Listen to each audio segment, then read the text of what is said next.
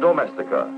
These Latin words are the scientific name for one of the most dangerous insect pests known to man. The common housefly, as its name implies, plagues the households of mankind around the world. It cannot bite or sting, but its physical structure and feeding habits make it a carrier of disease and death. It spreads the organisms that cause typhoid fever, dysentery, tuberculosis, leprosy, hookworm, cholera, diarrhea, anthrax, gangrene, and numerous other painful diseases and parasites that inflict suffering and death upon mankind. If the housefly were not such a restless explorer of everything in sight, it would not be such a dangerous pest, but it is equally at home as it visits back and forth between surroundings of finery and places of filth.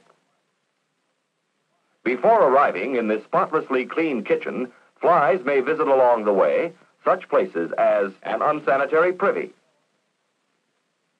a decaying animal carcass, or an open dump, where disease germs thrive in trash and garbage. Tests have proven that flies from a dump such as this are capable of flying as far as 20 miles away to alight, perhaps, on baby's birthday cake.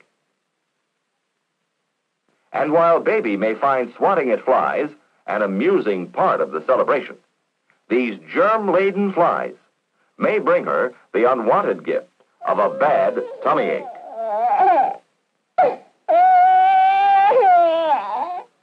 The two main factors which make the housefly such a menace to human health are its structural characteristics and its rapid rate of reproduction. First, let's consider some of the important structural features of the housefly. It is a true insect. It belongs to the order of insects named Diptera, which means two-winged. Its two transparent wings fold back to give it a triangular appearance when not flying. Bristle-like hairs cover parts of the fly's body. These hairs are one of the means by which the fly picks up and transports millions of disease germs as it visits sources of contamination. Being a true insect, the housefly has three distinct body parts: a head, a thorax, and an abdomen. The head bears the eyes, antennae, and mouth parts, or proboscis. The surface of each of the large compound eyes is divided into approximately 4,000 facets or individual lenses. The eyes of the male housefly are spaced closer together than those of the female. Between its compound eyes, the housefly also has three ocelli, or simple eyes. But in spite of this elaborate equipment for seeing, the housefly depends mainly on its highly sensitive antennae in detecting odors which are attractive to it. The interesting feeding organ, or proboscis, can be retracted almost completely into the head when not extended for feeding. The end of the proboscis is a spongy, heart-shaped structure composed of two lips, or labella, which the fly presses against any substance upon which it desires to feed. Disease germs and parasites may adhere to the labella as the fly feeds. They may then be carried to the next place the fly visits and deposited as the fly tastes or feeds on the new substance. The wings and legs of the fly, located on the thorax, provide excellent locomotion for the fly in its incessant explorations. Both wings and legs, in contacting filth, become important factors in the disease-spreading activity of the fly. Each of the fly's feet is equipped with a pair of claws which are used for clinging to rough surfaces. Some segments of the legs and feet are sensitive to taste. On each foot, we see from beneath a light-colored structure. These are the pulvilli. The pulvilli have the special function of making the fly's feet stick to smooth surfaces. Thus, the fly can walk upside down on the ceiling or climb walls with ease. This feature, although helpful to the fly, makes the fly a more dangerous transmitter of disease, since its sticky feet pick up germs and parasites and distribute them everywhere the fly walks. Here we are letting a fly walk across a specially prepared gelatin plate. This fly's feet are scattering the spores of a fungus picked up from some surface on which it has walked. Under the microscope a few days later, we can see the rapidly developing fungus as a mass of thread-like branches. Disease germs are spread and multiply in the same manner. The housefly's respiratory and digestive systems extend through the thorax and the abdomen. The abdomen also encloses the reproductive system.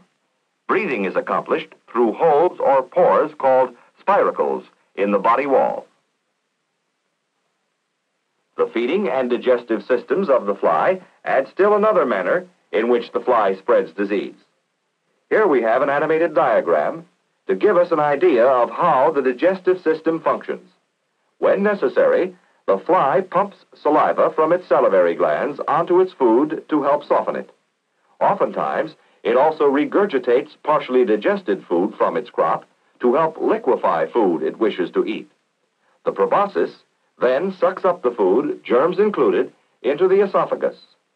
The proventriculus directs the flow of food into the crop. Supposing this fly were to alight next on your strawberry sundae. The filthy germ-infested food in the fly would be regurgitated. The fly's feet would add more contamination. A single housefly has been known to carry over 6.5 million bacteria at one time. It becomes obvious why houseflies are such a health menace. After being pre-digested in the crop, the housefly passes its food a little at a time from the crop, and the proventriculus now opens the passageway to the stomach. As digestion is completed, the waste products are expelled through the digestive tract, still laden with the germs or parasites swallowed by the fly. The familiar fly specks are the regurgitations and feces of flies. Many of them may be deposited close together on surfaces frequently visited by flies. Houseflies lay their eggs anywhere they find the kind of media or food on which the fly larvae can feed when they hatch. An uncovered, dirty garbage can is an open invitation to breeding flies. Fly larvae or maggots are a common sight in unkempt garbage cans. Accumulations of animal refuse are also ideal breeding places for flies. Thousands of fly eggs may be laid in a manure pile within a few hours after the manure is dumped. Here you see masses of the tiny white fly eggs. The heat given off by the decaying refuse helps to incubate the eggs. The female fly has a long tube or ovipositor through which the eggs are laid. A single housefly lays an average of 100 to 150 eggs at a time, and may lay up to 7 batches of eggs in an average lifetime of 2 or 3 weeks. The pearly white eggs are so tiny that 150 of them can rest on a pencil point.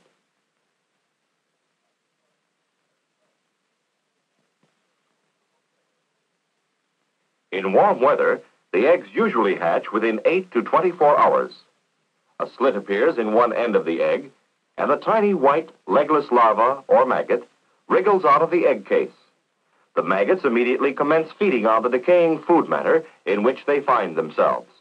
Within an average of 5 to 14 days in temperate zones, they will be full-grown larvae.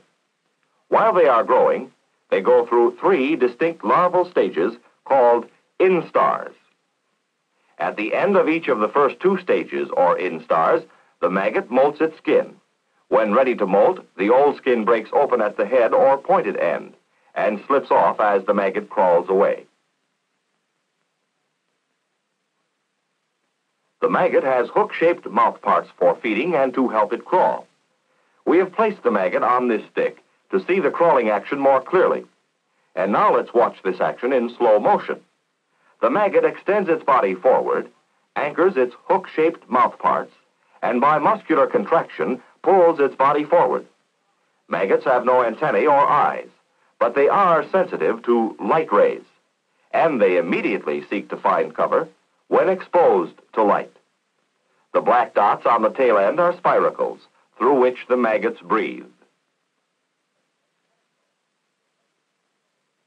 When fully grown, the maggots reach a length of 1/3 to 1/2 an inch. Soon thereafter, they move to a nearby drier area to pupate. Here, the last skin of the maggot shrivels up and becomes the brown, seed-like protective coat of the pupa. We will now see, by time-lapse photography, how the color of the pupa changes. In summer temperatures, the pupal stage lasts an average of 5 days. Larvae, which pupate in late fall, may remain in the pupal stage until the following spring. When the transformation from larva to fly has been completed, the fly pushes off the end of the pupal case. Here we see flies breaking out of their pupal cases, aided by their expanders.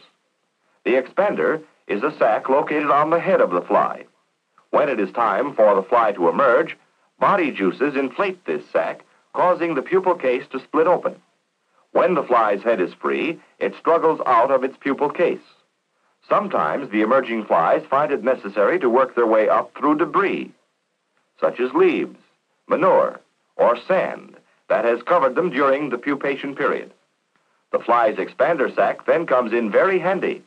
By alternate expansion and contraction of the sac, the fly is able to open a passageway ahead of itself, and with the aid of its legs, it can escape to the surface.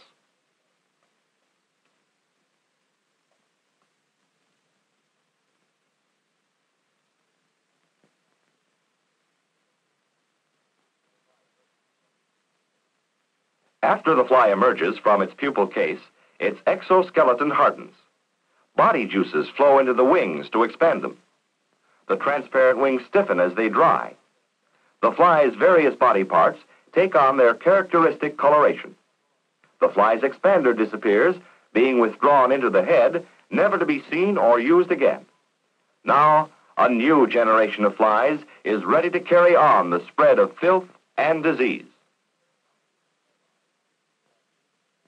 Not too many flies heed that age-old invitation, "Come into my parlor," said the spider to the fly. Since there are not sufficient natural controls to effectively reduce the fly population, man must assume the responsibility for stopping this notorious public health enemy from wandering at will in our communities.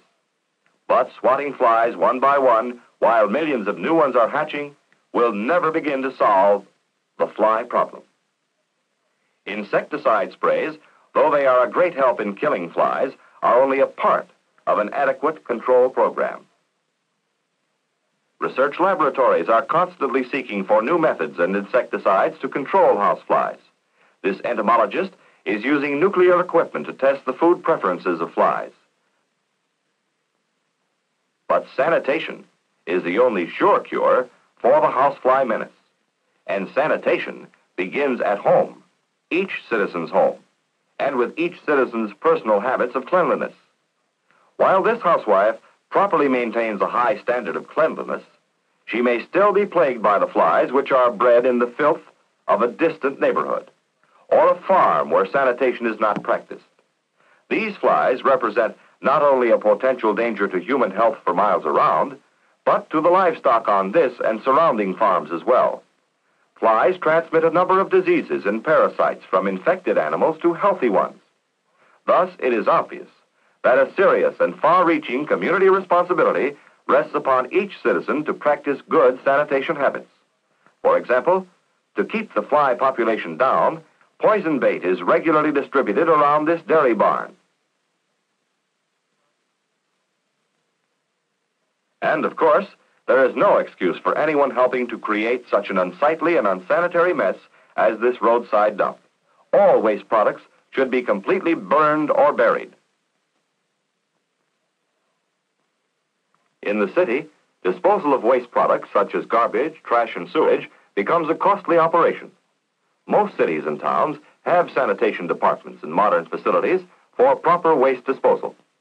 After being collected in sanitary trucks, trash and garbage is transported to municipal dumps. In some cases, it is used as fill for low or swampy land areas. By being buried, it is not only out of the reach of flies, but it sometimes helps to reduce the cost of garbage collection through the increased value of the filled land.